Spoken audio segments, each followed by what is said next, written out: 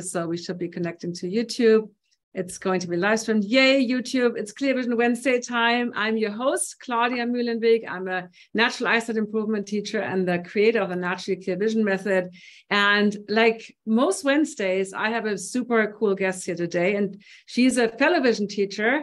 And you can read in the bio, in the show notes, there's so many credentials that she has. She's an EFT practitioner. She's a musician. She's a fabulous musician and is also trained in meridian tapping and reconnective healing. She is a natural vision improvement teacher like me, and she's a holistic cancer coach and also trained by Mary Morrissey in the Dream Builder as a Dream Builder life coach. So I want to welcome Carla Sciaky. I was waiting to say her name. You might say Sciaky, but I know it's Sciaky. So welcome to the show, Carla. Thank you, Claudia. So lovely to see you all the way across the ocean. Yeah, I'm in Germany right now. I'm visiting my family here. So our talk today, or the title of the headline that we came up with together is a little tongue-in-cheek. The root cause of bad eyesight is not what you think, or is it? So obviously that's a little bit of a clever headline. I hope you guys enjoy it. So tell us a little bit, Carla, about why are you doing what you're doing? What's your story? How did you end up doing this work? Well, I first got into this work. I mean, my way back history is that growing up, there was a book by Dr. Bates on my parents' bookshelf. Oh. And I'm sure my maternal grandmother bought it for my mother or my father.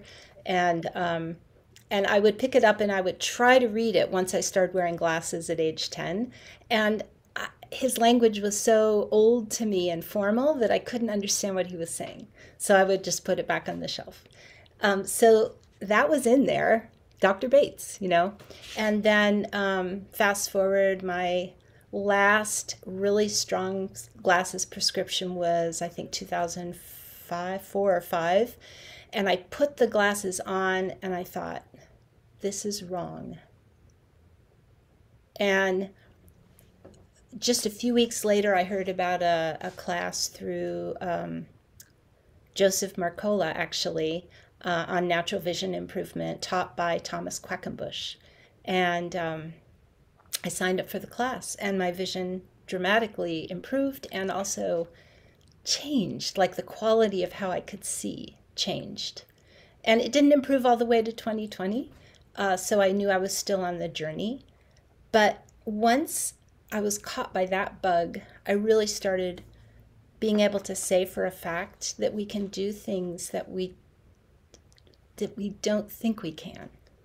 We can change things that it isn't in the regular information system out there, the conventional avenues. They don't tell us that you can change these things. And so I feel like I'm a message carrier in all of the work that I do, that I'm carrying this message of so much is possible for you. So much is possible for us. And in the way of healing, in the way of finding ourselves, in the way of going deeper, in the way of clearing our vision, all on any front. I think we've said so many great things just now, and you have such an eloquent way of expressing them. I feel like, because you hit on the 2020, right? This is what everybody's like, oh, I want 2020 vision. But what does that mean, first of all, right? I mean, we know it's a measurement in the eye chart, but I love how you talked about how your vision just got so much richer and changed on so many levels. And that was my experience too. And sometimes we have to be strong in our beliefs, because the outside world is most likely going to ridicule us, or like my parents were like, what are you thinking? This is not going to work. I don't know if you had any opposition or if everybody was very supportive of your efforts to improve your vision. I'm curious, did you have to kind of fight for that? Like oftentimes I hear from partners, yeah, my partner doesn't believe in this, or is that something that happened to you or not so much? Well, my husband used to wear glasses and now he doesn't. Yeah. So I definitely have his support. And hi, Dan. He's out there somewhere on YouTube land. And I remember that my dad, when I think he was sort of on the edge of glaucoma. And then he called me up and said, I want to learn from you. And I was shocked. That was really not in the ballpark. And then he kind of backed out, actually. I think he got scared. Didn't know if I was going to do some woo-woo stuff. And so, Okay. and then, So yeah, so we did, I didn't work with him. I didn't have a lot of direct opposition, but it's mostly my terror of being considered a flake or a crazy person. So I actually kind of kept it quiet. And then I'm a recovering perfectionist, and so I also was really scared of not succeeding, whatever success is, with my clients. So that held me back. It's an inner journey. All of this work is an inner journey. yeah, and I love exactly what you're talking about, the inner journey and our own belief systems. So even if you're not working with clients, but maybe you have this inner belief that it doesn't work for me because I'm somehow different. And, you probably also have clients that, practice and practice and practice, and sometimes even obsessively practice, and they see no results. And all I can say is stop practicing, stop doing eye exercises, like, but you know what I mean? Because that's what we're here to talk about today. It's that inner level, the thoughts and the words that you use in your belief systems that can actually be have one of the biggest impacts on your vision. And not, of course we know vision habits and all the things that we teach are important. So yeah, I don't have exact questions to ask you, but I'm just curious how you got more into this kind of what I call inner game or mindset work, how you got more into that. Actually, I love talking with you so much, Claudia. um, I got into it by reading. First, I read a book by Carol Dweck called the Fix. I think it's just called Mindset. Yeah, yep, that's a great one. And I read it because I was a violin Suzuki teacher. And in my training, we had to pick a book and read it quickly and give a book report within 2 days. And so I picked a different book. My daughter was doing the training at the same time, so she picked Mindset. And both books made such an impression on both of us. We gave our reports, and then I picked up her book and I read it in more depth. And it teaches there are two kind of different mindsets. One is where you kind of think, oh, if I can't do it now, I'll never get it. Like it's fixed. And then once you get there, you've arrived and whew, you're done. The other is the growth mindset that says that everything I'm doing is moving in this direction of expansion. And I just keep learning more and adding and making some mistakes and learning from those mistakes. And I mean, if you ask anybody, like, really, which mindset do you want to live in? Everybody would go, well, the growth mindset. But that's not our default. I agree. I read that book and I was like, oh man, Yep. oh man, I definitely have a fixed mindset. And then some areas where I'm like, oh, I have the growth mindset in this area, but in a lot of other areas, no, I was like, I realized that when I read that book, in how many ways, like you said, I think our culture kind of trains us to kind of be more on that fixed mindset. You're either talented or you're good at something or you're not, Right. versus you can actually work at something or practice something and get better at it. So yeah. Yeah. And I got to watch that in my kids. My older daughter, who was in this training with me, had, I watched her practice violin. And when I was growing up on an instrument, I could get it instantly, and then I would just build on that. But I watched her, and she would be given a new skill by her teacher, and she couldn't do it at first. And I would hear her just chipping away at it all week, every day. And I went, oh my gosh, you can actually build skills from nothing. And I had not taken the risk to find that in myself until I saw it in her. So she was a great inspiration for me and really taught me. She modeled it for me. We learn a lot from our kids. That's true. That's for sure. And if we don't, they tell us what we need to be learning. So So now there's more. So that's the mindset piece. Once I went into energy training, and reconnective healing, we're feeling we're feeling the frequency of this, the abundance of love, energy. There's no way to put words to it without sounding woo-woo, but you feel this life force.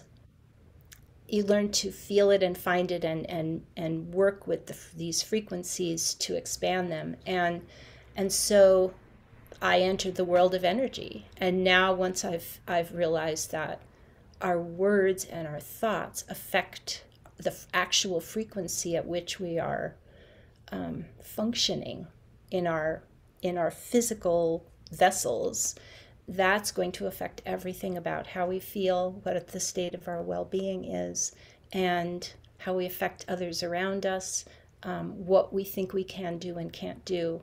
Our beliefs are vibrations. So that's when I really went into this world of calibrating, taking the moment to calibrate and really feel, how does it feel to type this word or this sentence in my email? And I practiced first in emails, learning. I'd type something and I would recognize this feeling in myself of, ugh. And then I go, okay, wait, okay. I would like go, okay, like a homing device inside me. I would go, no, this is the way I want to say it. So I would erase that and I would type it the way that was authentic, kind, and didn't bring up any past luggage. And that was how I first began practicing in a very safe way. Like I would not even put the address at the top of the email, so that if I accidentally hit send, it wouldn't go anywhere. It is so interesting that you said, sorry, I didn't mean to interrupt. I went through a very horrific divorce many, many moons ago, over 2 decades ago. And, you get attacked. And this is another example. You just want to fire back. And then you sit down, you're like, okay, how can I imagine this to be a neutral relationship with a client or somebody, and you write from the most loving kind of yet firm, right? So you're not like bending over backwards, but so that was a kind of my way of practicing that. But I wanted to ask you something interesting in your work, because I think you have coaches too. I have coaches that I work with that help me where I get coached. And I love it when a coach calls me out. Like I would say something like, when I didn't get it, right? Like say, I don't know what it is. Doesn't matter if it's technology or some business and I would be like, I'm so confused. And then he said, every time you say, I'm so confused, I'm like, you're right. Instead of saying, I'm not very clear on this yet. Can you help me clarify this point or something? It's just a subtle tweak. So you're not pretending that you know all the answers, but instead of, the default was for me to say, I'm confused. So give us maybe some examples and connect it to eyesight. Like, what is it like with negative thoughts or words that we either, first of all, is there a difference between what we think and what we say loud, or is there no difference? That's a good question. We have different levels of thinking. We have the automatic thoughts that just flit through. And if we aren't conscious, then those kind of rule us. But if we actually hear one, then now it moves into the conscious area. And it's unfortunately the unconscious ones that really rule us. But we can only start with the ones we're conscious of, right? So yes, my unconscious thoughts affect my well-being. And my eyesight is part of my well-being, right?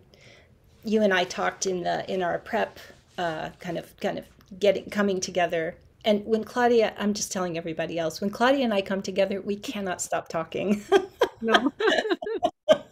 And so it was really hard to contain ourselves within a certain time amount. But we talked about, now I've lost his name again, the man who wrote the book on the craniosacral and the vague. Oh my God! Now I lost this. Yeah, he lost it too. I was going to have it with me. No.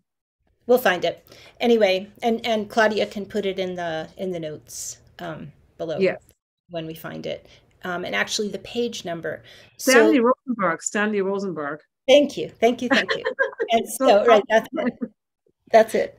So when in our training in natural vision improvement, we're all taught about the whole optic nerve, the whole vision complex from the eyes all the way back through the visual, everything that comes down, and the optic nerve ends up at C2, the second cervical vertebrae, and right above that is C1. So this book, I can't give you the page number right now. He says that he would get himself in alignment, and with his vagus nerve toned and everything in balance and functioning properly, and then he experimented with thinking a negative thought. He would think of something that made him very uncomfortable, and then he had his students come feel his spine, and inevitably C1 had gone out of adjustment. So if C1 or C2 are out of adjustment, and if there's compression or tension there, then our eyesight is not going to, I'll say it this way, it can compromise the vitality of our eyesight. And if he showed that he, as a professor, as a teacher of this work, could throw his C1 off by thinking of something that gave him discomfort, then I thought, whoa, imagine what that says about me. In the mire of my day, this plethora of negative thoughts, of discouraged moments, or what am I going to do now, or I feel overwhelmed, going through my mind. What am I doing to my whole system, and specifically my eyesight? So did I even begin to answer the question you just asked me? Now I can't remember. You did. I think you did, to a certain point. I was looking for the book, and I found I put it in the Zoom chat. I tried to put it in the YouTube chat, and it said I have too many characters, so I couldn't. The Amazon link was so long. Anyway, right. It's called assessing, sorry, I can't talk anymore. How do you say that with a C? Accessing the healing power of the vagus nerve, from Stanley Rosenberg. Anyway, so that is such a fascinating story. I read that book, not totally to the end, and I did not see that part. So that is incredible, right? I mean, we know that everything is connected, and especially the neck and the vision, right, and the optic nerve, but then you can actually throw the vertebra out of alignment. It's an incredible story. Exactly. So now let's just all do a little experiment. Yeah. So close your eyes and think of something that just like makes you angry or irritated or annoyed or uncomfortable, scared, whatever unfun feeling you want to claim. It can be a person's face. It can be something that already happened. And just feel in your body what you sense. You may feel it in your chest. You may feel it in your shoulders or your neck. You may feel it in your jaw. It could be the palms of your hands, something that happens in your legs. Okay, so now cleanse the palate. Take a breath, shake it out. So I'd love to just see in the chat, or Claudia, do you want to tell me what you felt when you did it? Yeah, I can, and we can also, you guys can put it in the chat and we can read it. So I felt a tightness in my stomach and in my solar plexus, and a tightness in my chest. And also when you said the jaw, I'm like, yeah, that's kind of what I felt tighten. Mm-hmm. Kind of a bracing. Mm-hmm. And if we feel it in our jaw, you can almost guess that it's gone into all the muscles around the eyes. Yeah, I see chest and neck tightness, discomfort in my belly, chest tightness. I don't see anything on YouTube. Nobody commented there, but yeah, definitely clear chest and throat. Okay. Yeah. So now that we've cleansed the palate, and it shows up differently for different people because we all have sort of different channels of how our energy flows personally. So now close your eyes again and think of something that just opens your heart, like playing with a kitten, or, one of the millions of cat videos on YouTube, or a person that you love, or a place that you love to go to, or what it feels like to get in a warm bathtub or to go swimming in a pool on a hot day.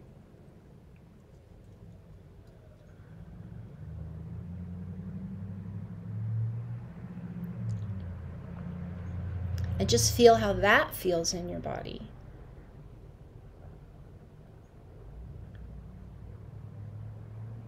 So now let's sort of split the screen and now go back to the other scene and feel what comes up with the irritation or the annoyance or the anger or the fear. And just play with the idea of melting the edge of the happy scene into the unhappy scene. Just like they're watercolor paintings and the colors are starting to run into each other across the line. And notice what's going on with your breathing.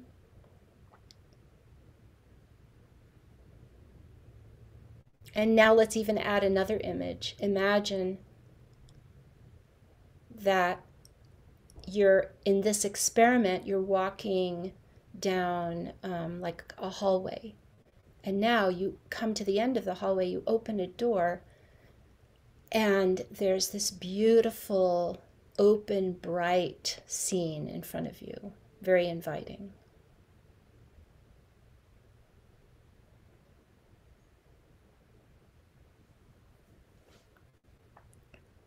And just breathe that in. And if you like, you can kind of take a snapshot of it inside yourself so that you can recall that if it feels good.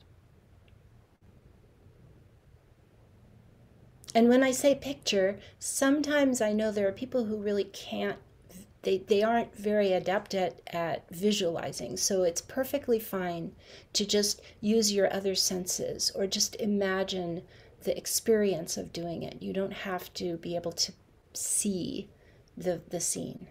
You can put yourself in it in a different way.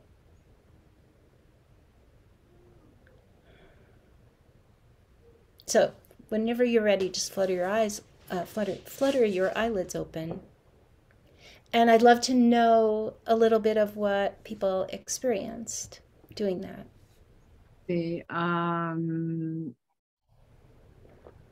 Now I don't know which ones are okay. Cuddling my grandkids, my belly gurgled. I mean, I can spare. I noticed in the positive scene that before I was like holding my breath, and now I was like breathing deeply, and I smiled a little bit. Like, I just felt like overall very excited. Yeah. And let's see what other people have to say. So far, I don't see anything in the chat in terms of I felt calmer and the fluttering of my heart slowed. Yeah, interesting. I felt a little bit more of a deeper breathing. Before I didn't feel any breath. It was almost like I was not breathing in the negative one. So interesting. When I imagined the Blair person, my breath was short, yeah, and tight. Okay. The fancy, my breath was full and deep. That's exactly what I experienced too, for sure. Yeah. It Kathy said it made her smile. The open door takes me out into nature. Yeah. Chest openness, deeper breathing, smile. Yep.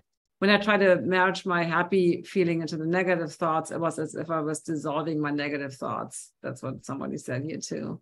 I felt the same way. It was kind of like, when you have like water on one of those kitchen paper towels, but it's not the ones that absorb everything, but it just flows and yeah.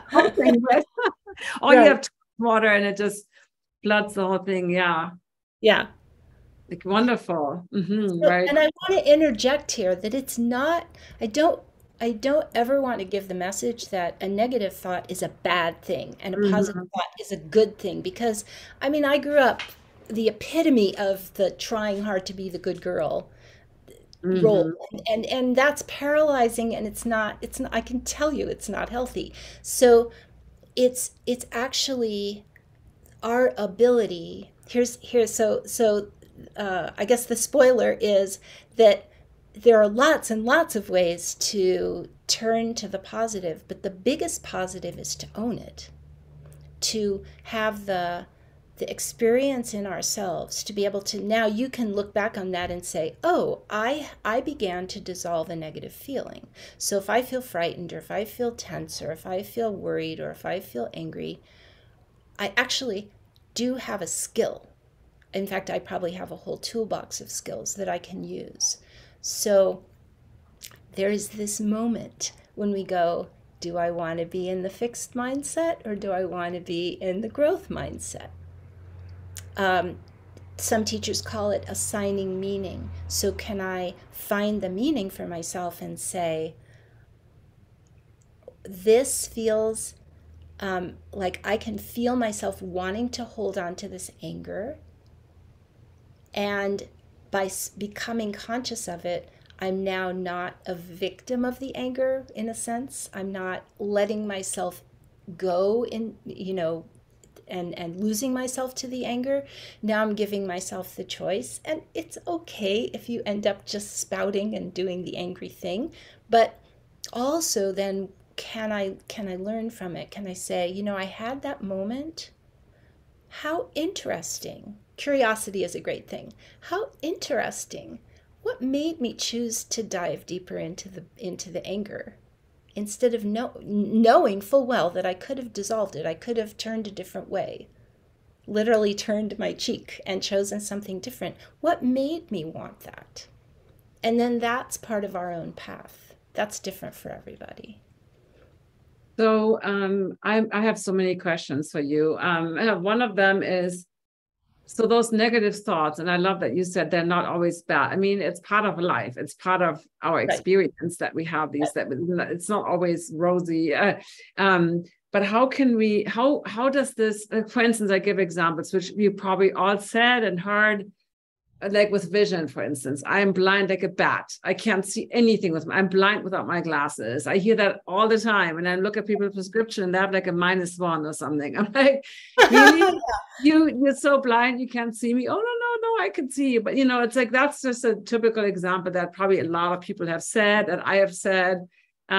So can you speak a little bit about how, when we say these things, or like, for instance, let's say, as another example, let's say, where we own, like, I have a cataract, or where it's almost like we identify with our diseases to the point they're part of our personality. It's almost like we're married to the diseases. So maybe that's a different thing, but it's still the thoughts that keep repeating.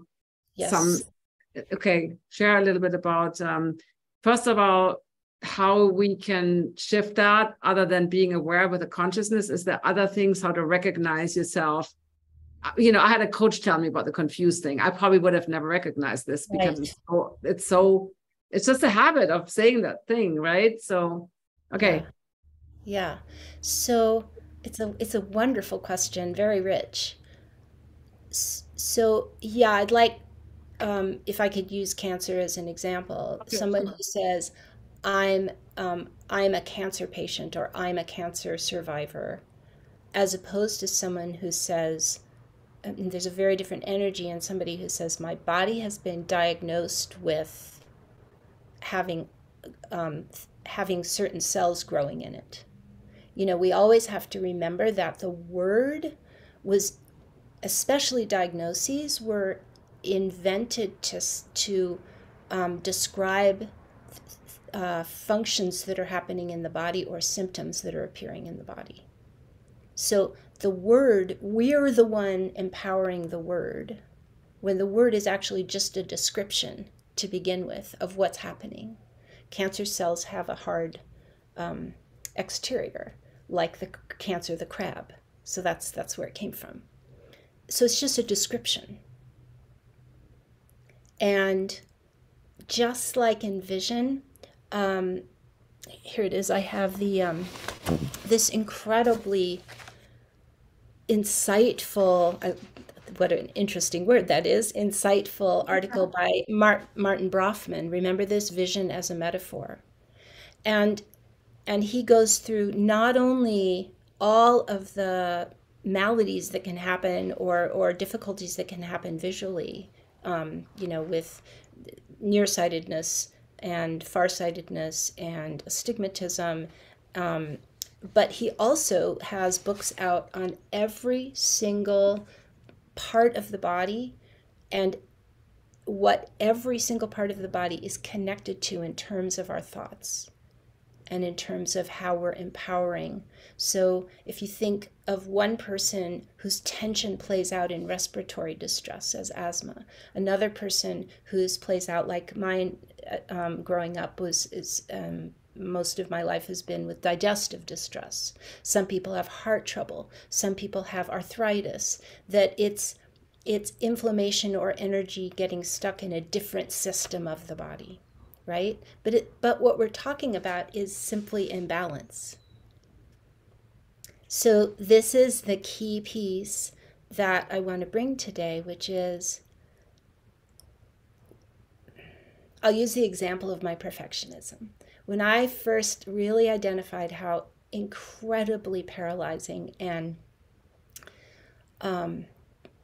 burdensome my whole history of perfectionism was, I thought, well, I've got to rid myself of this. Well, first of all, you can't rid yourself of perfectionism. And so that was a perfectionistic thought, wipe it out. And then I said it's like perfectionism is a hammer. It's one hammer and you use it for everything. Well, I said about using my hammer to get rid of my perfectionism. Like I double did it, the same thing that I'd always done to the thing I was trying to get rid of. We only use the tool that we're used to using, right? So if I am angry at someone, it's not going to do any good for me to get angry at myself for getting angry at that person, because now I'm using the same thing. I'm just reinforcing that frequency. So what I want to do instead is become the witness. It's like the meditation of life. We come into this place of observing. And in observing it, now I'm not participating in it, I'm witnessing it.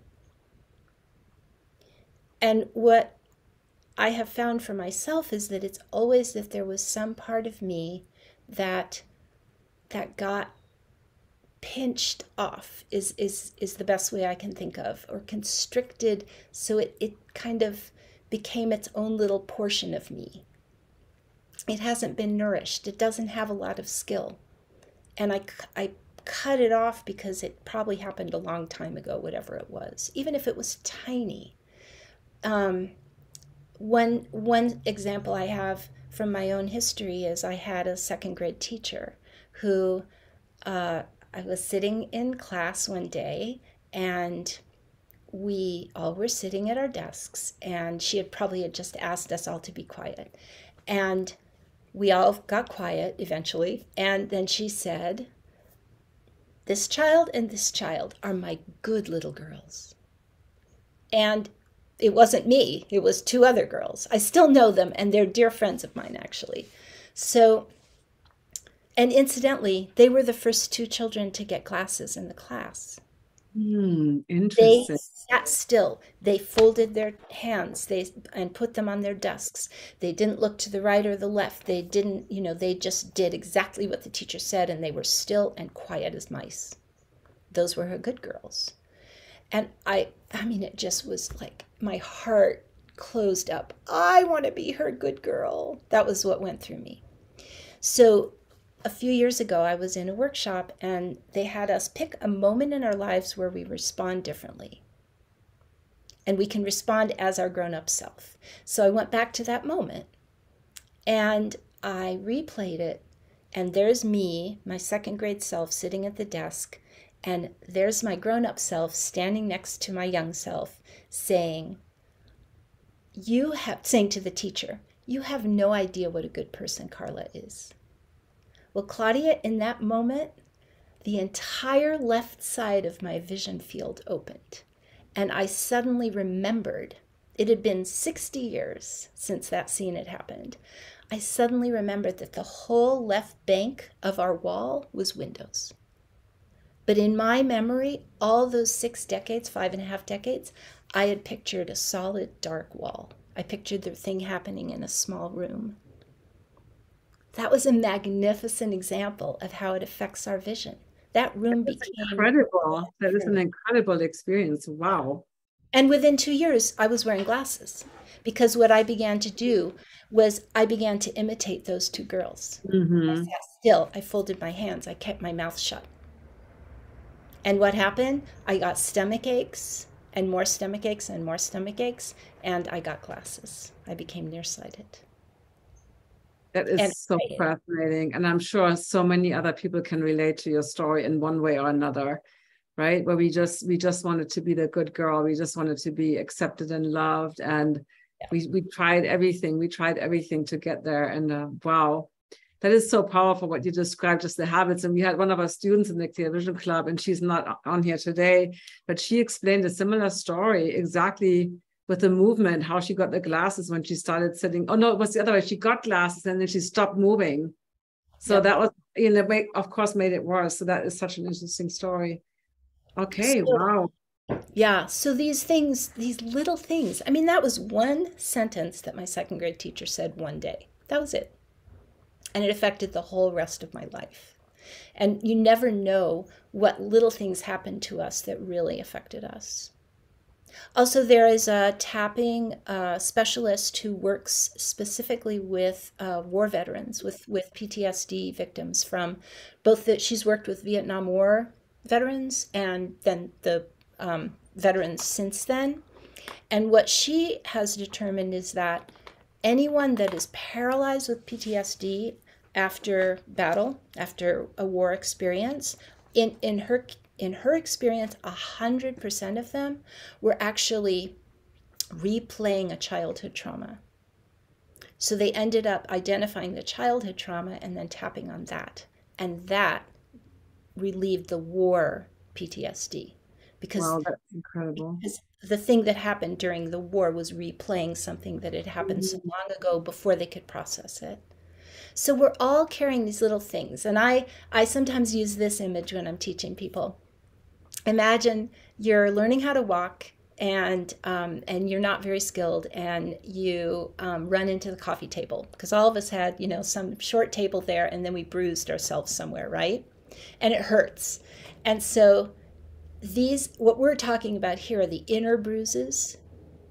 So imagine if when you bump into the coffee table your parents put foam rubber on you to protect you, that part of you, from the coffee table. But now next time you bump your elbow. So then they put foam rubber on your elbow. And then the next time you bump your head as you're walking through, getting into the car. So then they put foam rubber on your head. That we're sort of the close the barn door after the horse gets out, right? Yeah. We are all encased inside. We are walking encasements of foam rubber around old injuries. And so when we have these negative responses to things in our outer world, then it's simply telling us that that negativity was in me. It's already been in me. I get to see it now, and it's some part of me asking to join the rest of me. So it's a deeply healing experience to be able to bring these things into the light, and so many visual images, right? It's just so rich for our vision. And then we breathe easier because we reclaim that part of ourselves. I was not a bad girl when I was 8 years old, so I can reclaim that part of myself. She felt, you know, like betrayed by her teacher or abandoned or maybe even put down, insulted. So those things happen so many countless times when we're young, and using things like these visualizations, reenacting, Mary Morrissey calls it, it's from Neville Goddard, The Pruning Shears of Revision, where we simply cut that part of the tape out and we insert how we would have liked it to go. And Oh then God, that's so beautiful. I love that. Oh, that's a then great. it's so empowering because then the next time I encounter something of that's related to that, I respond differently because I changed it in me. So I put together, I just collected a few quotes from a couple of different, significant people for me, Joe Dispenza and Jacob Lieberman. And Joe Dispenza's, two of his, you can't think greater than you feel. So our thoughts cannot exceed the vibration or quality of our feelings. So how we feel is how we're going to think. Can you pause for a moment? Can you pause for a moment? I just want to, because that makes, because right, we talk about affirmations and we talk about, I use them in my work too, and positive thinking. However, if you don't connect that with that feeling, or if you don't feel that feeling first, it's just like something, it's just meaningless words. Yeah, exactly. Yeah. Okay. Yeah. And that's exactly what we're talking about here too, is that the words that just come out of us are the words that actually resonate for us. Right? So now they're a clue as to what's really going on in here and in here. And so then we have the chance of actually looking at it and making a new choice, or keeping it if we decide we want to keep it. Joe also says, if there are things we don't like within the world, we should first look to see if any of that is within us, that the first change we can make is within us. And the most spot on one is, we don't perceive things the way they are, we perceive things the way we are. That is amazing. We need to put them into the chat or the show notes, those quotes. I don't know if you have them, copy and paste. That's really amazing. We perceive the world. Can you say that again? Because I think that was really good. We don't perceive things the way they are.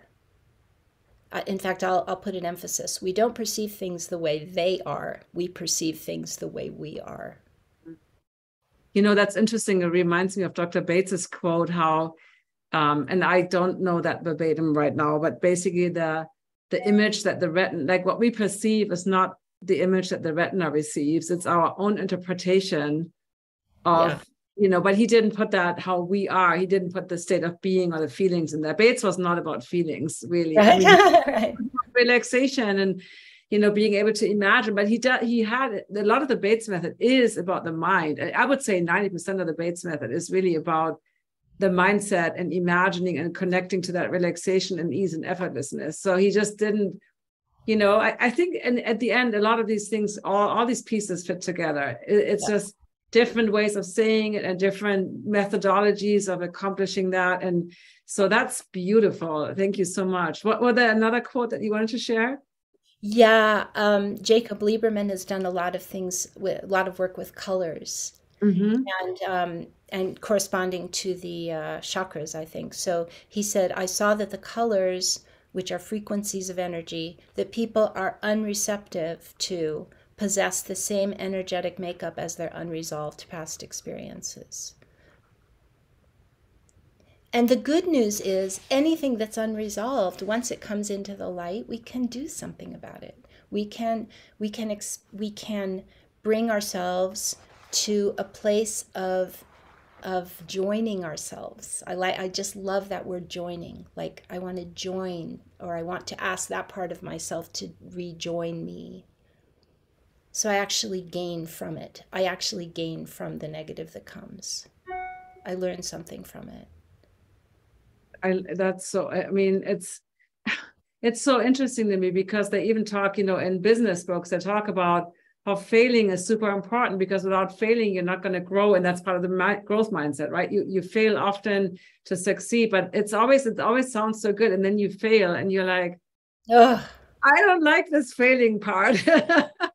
So I think it is really good. The idea that we can recognize something and be non-attached and be the observer, like what you said earlier, be the observer. And how can we not, I don't find the right words, not take it not personally, like how can we see that as just some event that happened that flows through us, that we can now make conscious choices about how we respond and how we proceed. So yeah, you can actually say it as a sentence. You can say, oh, I encountered that in the room, that moved through me, or I moved through that. There's an app called Curable that I really recommend to people. It's it came from a person who had lived through chronic pain for years and then learned more and more about how the brain uses pain as a warning system. That it's no longer the injury itself, it's actually the brain's set of defenses telling us that's dangerous, but the boundaries keep moving farther and farther out. So you're just in this prison of what you've set up to protect yourself. And Curable teaches so many skills about how to turn these things back around and just say them differently. Instead of saying, I have a stabbing pain in my back, which now automatically now you picture a knife in your back, right? Right, right. And that reinforces the pain in your back if you have one. But if you say, my back isn't as comfortable as I would like it, now you've conjured up the thing you want. So we can play with how we say things and just turn in the direction of what we want and see how we can phrase things in that direction. Even if we're not there yet, it's making that come more alive for us than the thing that we don't want. Yeah, Another and thing Joe Dispenza says. that aligns with the secret, you know, that whole thing Yes. also that you can't, like the double negative, it doesn't recognize that. Or it's interesting. It sounds like it's almost like we all have to learn a new language, really. We all have to learn a new language because I feel like majority, right, of people that you surround yourself with, and we can't get so sidetracked, but the 5 people, the closest 5 friends, and how that makes a huge impact, right? Like how you change and how you feel. And it's so fascinating to recognize that. And I wish sometimes we would tell each other, we wouldn't be afraid to tell someone, like that coach told me, you always say, I'm so confused. But without getting offended, be like, oh yeah, thank you. Actually, that is helpful for me to know. I didn't recognize that. So anyway, we have to come to a close. I want to make sure we answer any questions or is there anything that you wanted to share that we didn't hit? Because like you said, we can go for hours. We can go for hours, Claudia. I would love to, because so much, when I'm working with a group, I almost always bring in a song. I'd love to. Okay, yes. Song before we close, but are there any questions that want to address? I will look. I don't really I see more great comments. I don't really see, at least on YouTube, I don't see any questions. Let's see. I think it's a lot of great comments here. I don't really see or experiences that people have shared. I don't see any questions. So go ahead, play the song. All right. I'm going to hide my image so we can see you in full beauty. This is a song that I wrote that actually I've been writing songs since I was a teenager, but this song took me decades to finish because I hadn't gotten to what the song was about or how to redeem it in the end. And finally, about 6 years ago, it came. And so I don't have a formal recording of this right now. It's on, I'm in the studio. I just recorded it last week, but it won't be out for a while. So the song is called Something, and it's really the story of these foam rubber parts of ourselves, or these foam rubber wrapped parts of ourselves that have been inside of us, and yet the life force and the whatever it is that we need has been there all along. So this song is called Something.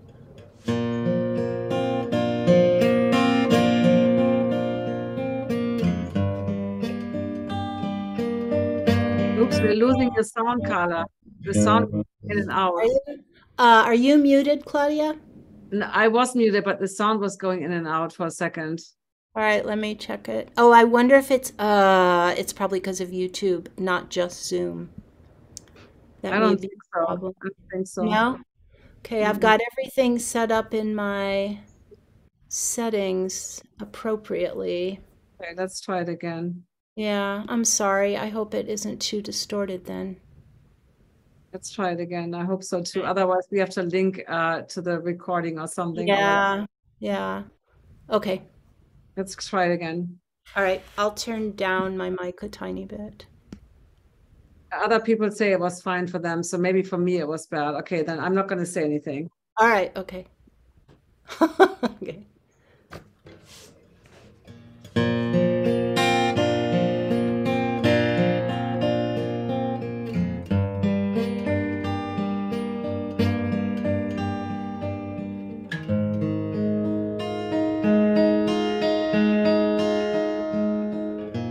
I lost something and I don't know what it is. All I know is I've been searching for something in the memory of shadows and the dawning on the day. I lost something I can barely remember, but I know well a life of yearning for something like an angel in a dream to illuminate the way. Give me something I can tether to my heart. Give me something I can whisper in the dark. Give me something that cannot fall apart. Something.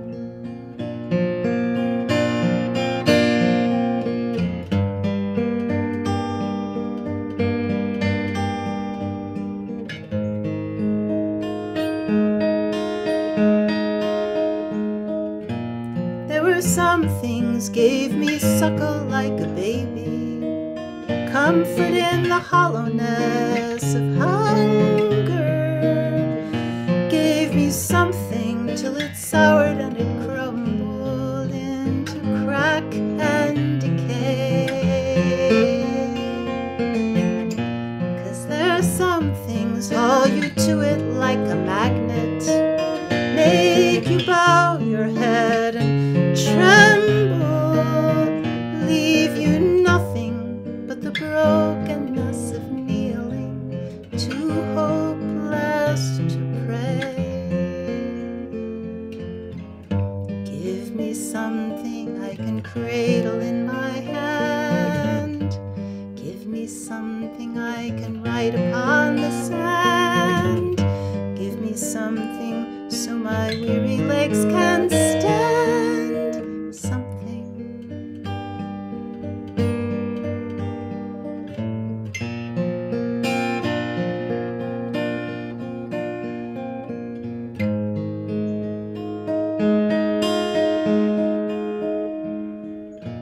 We all lost something, and it's quite the hero's journey to glean from the losing.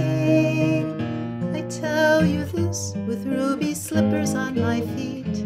I had it all along the way. For there is something makes you rise up every morning, makes you holler to the heavens. There is something past the emptiness of nothing. You can listen in its wake.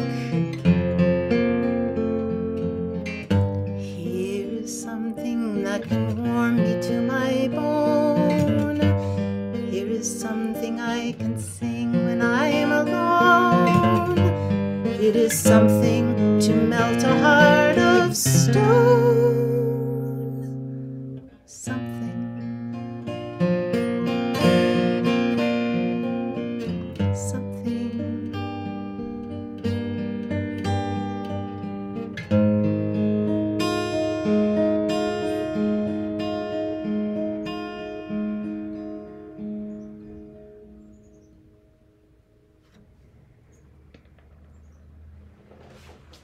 Okay. I don't know what's wrong with my sound. I could Oh, basically I'm so not hear sorry, you. Claudia. Everybody's like, it's amazing. I will have to watch the recording. We'll have to watch the recording. I don't know. So, I'm on Ethernet, not on Wi-Fi, and that's probably I don't know. I didn't hear anything. So yeah. I'm glad it worked. I'm so happy that was just me and not everybody else. So thank you so much. Absolutely. That's something, that's in all of us. We all have it. It's all of us. So, yeah. Well, Yes, I'm so touched. How do people, like, if people want to work with you or get in touch with you, or what kind of, in what capacity can they connect with you or work with you, or what do you have to like share? This is how I work basically, just kind of walking through the clues that come up with a client. And I also teach some classes, not specifically just in vision, more about kind of overcoming whatever the overcoming is, or creating a vision for ourselves and moving in that direction. Because I also do coaching. So I my website is doorwaytohealing.com. Lots Yeah, of and doorway it's all photos. underneath. It's all underneath also in Yeah. the YouTube Yeah. description. Yes. Okay. And I So, have a long course coming up, probably start at the end of August, and I have a very short course that I'm hoping to fit in before the end of August. So and what kind of course is that? the short one is going to be, it kind of came up after the Roe versus Wade turning a few weeks ago. I saw so many people just reeling from this kind of uh, domino effect of things changing and people feeling overwhelmed. So I put a very quick course together in just how to keep finding the peace within yourself so that you can take action and mobilize what you have to give to the world. And the long course So, is, hold on a second. So I think this is important because I hear that all the time. How can I relax? How can I function with all the stuff going on in the world? Ukraine, like all the terror that happens. And so I exactly. think this has nothing to do with Roe versus Wade. So your point you're making is that we are on changes and scary things are happening in the world. And how can we, right, come back to our own true self and our true power? And doesn't mean that we don't care. I mean, that's how I would interpret it. It doesn't mean that we don't care about the things happening in the world. Yeah, okay. So Yeah, we that's have great. to have support. We have to support each other in that, in coming into this center, because where's our strength? It's in here. Our strength is not what happens when we get pulled out and when we're angry and railing against something. Our strength is when we're in this quiet place inside that knows that there's something better. So how do we come to that, back to that place? Yeah, and And restore then it. the other one, and that is okay. The other The other course. one is I have a combination dream builder uh, program that you create a vision and we walk through the steps of bringing this into your life, into reality, and into form. And I combine it with an ancient Jewish tradition of study called Musar study that brings soul traits in to support each of the steps of the dream builder program.